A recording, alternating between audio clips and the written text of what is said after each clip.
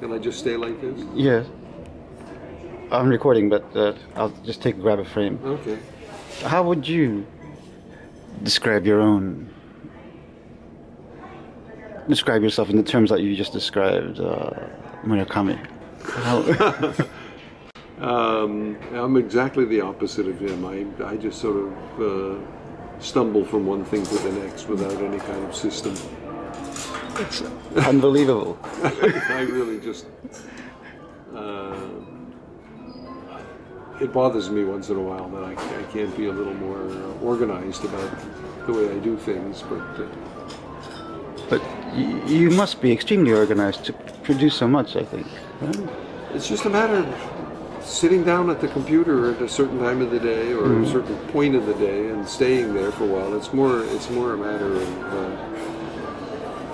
discipline. Murakami's always talking about discipline, and I think I've got that too, and concentration. Those are the two big words for him, and that definitely is true for me. Once I get locked onto something, I can get very obsessed by it.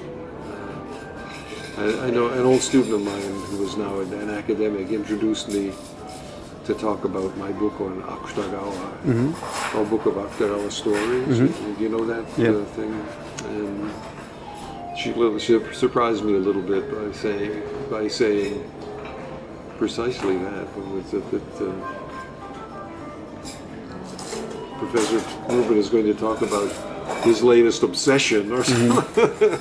And I do get kind of obsessed with things. I get very involved. So there's some overlap there.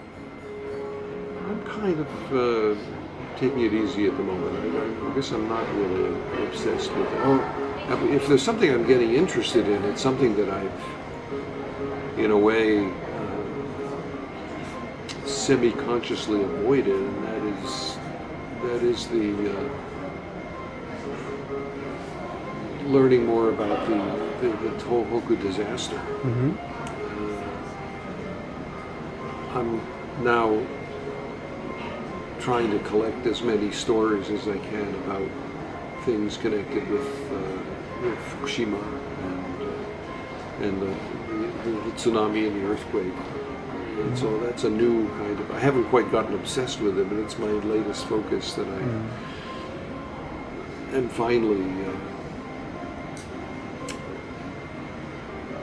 letting myself